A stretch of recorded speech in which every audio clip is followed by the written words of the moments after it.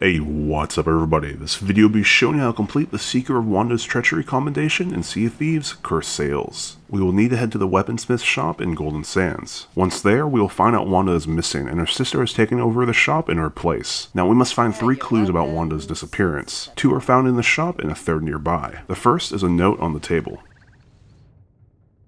The second is a pendant in the corner. And for the 3rd, we will need to follow footsteps that lead away from the shop.